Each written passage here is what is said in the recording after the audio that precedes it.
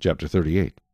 It came to pass at that time that Judah departed from his brothers, and visited a certain Adullamite, whose name was Hira. And Judah saw there a daughter of a certain Canaanite, whose name was Shua. And he married her, and went in to her.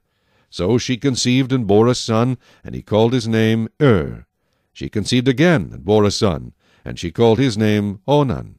And she conceived yet again, and bore a son, and called his name Shelah.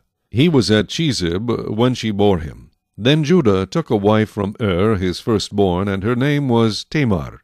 But Judah's firstborn, was wicked in the sight of the Lord, and the Lord killed him.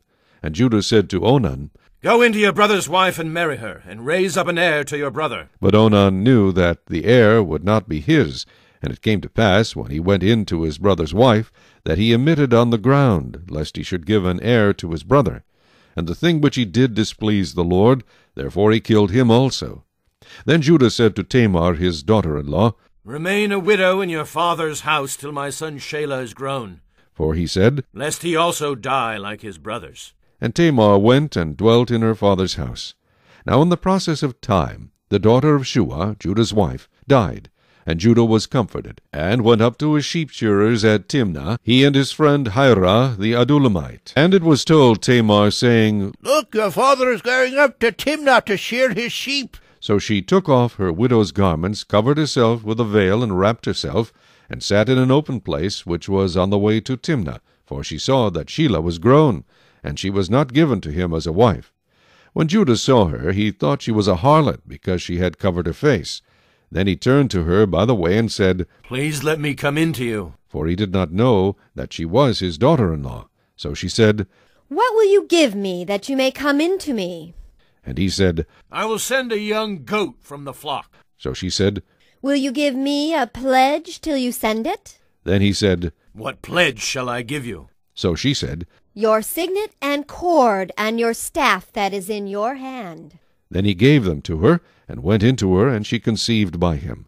So she arose and went away, and laid aside her veil, and put on the garments of her widowhood. And Judah sent the young goat by the hand of his friend the Adullamite, to receive his pledge from the woman's hand. But he did not find her. Then he asked the men of that place, saying, Where is the harlot who was openly by the roadside? And they said, There was no harlot in this place. So he returned to Judah, and said, I cannot find her. Also the men of the place said there was no harlot in this place.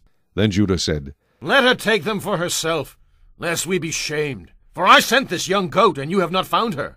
And it came to pass about 3 months later, that Judah was told, saying, Tamar, your daughter-in-law, has played the harlot. Furthermore, she is with child by harlotry. So Judah said, Bring her out, and let her be burned. When she was brought out, she sent to her father-in-law, saying, By the man to whom these belong, I am with child. And she said, Please determine whose these are, the signet and cord and staff. So Judah acknowledged them, and said, She has been more righteous than I, because I did not give her to Shelah my son. And he never knew her again.